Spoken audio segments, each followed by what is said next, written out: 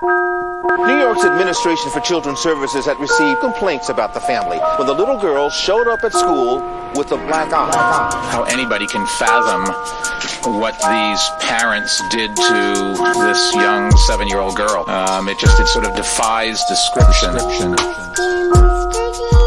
Here's a simple story about this little girl I met one day. She saw me in the park reading my Bible and she saw me pray. I saw that she was on her way to mail a letter right away. Before she dropped it in the box, I saw her stop and hesitate. She seemed to contemplate and turn back around. She walked over to the bench where I was at and sat down, a little frown on her face, but her eyes were big and brown. Her little hands held a letter with an address written down. It said Jesus, and under that it said heaven in the sky. Then she asked who I was talking to while trying not to cry. When I said he's my best friend, her eyes lit up just then. She said she had to write him because she only trusts him. But when she found out Jesus was my friend, she said, if I give you this letter, would you give it to him? I said okay, but little girl, tell me, what does it say? Then she told me what she wrote about the news report that day. Dear Mr. Jesus, I just had to write to you. Something really scared me when I saw it on the news. A story about a little girl beaten black and blue.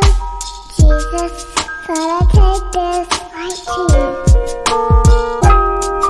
And she wrote of how it made her sad and how she didn't understand why they had to take away the bad mom and dad. And she cannot understand why they hit with angry hands. She wrote, tell them just how big they are, Jesus, if you can. With a crayon, she wrote the simple prayer in hopes that he'd reply. She wrote, dear Mr. Jesus, the doctors say that she may die. They'll try to stop the pain, if not, take her to the sky, so she will never have to hurt again and never cry. Oh, one more thing she wrote, Jesus, what should I do? Because please don't tell my daddy, but my mommy hits me too. And I knew I needed to pray. I stayed awake all night long, and God, she knew she needed you to help right this wrong. By early dawn, I had a thought I felt inside all along, and I took the words she wrote to you to write this song. I won't forget her, and the little girl, I pray she gets better. But remember, this is not my song, this is her letter. Dear Mr. Jesus, I just had to write to you. Something really scared me when I saw it on the news. A story about a little girl beaten black and blue. Jesus, thought I'd take this right to you.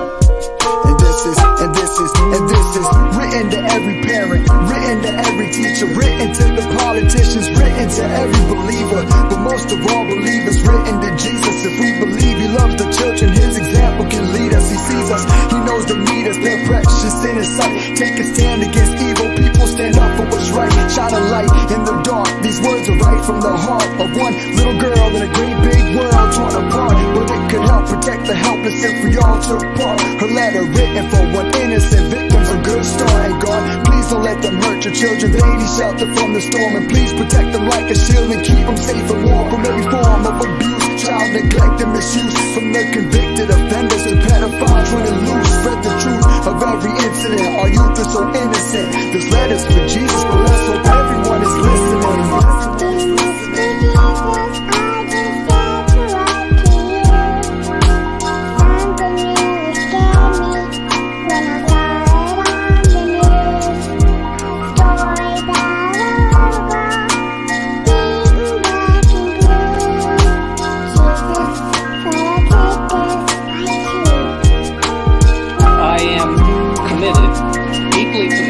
As anyone can be, to doing whatever it is that we can do to minimize the chances that this kind of thing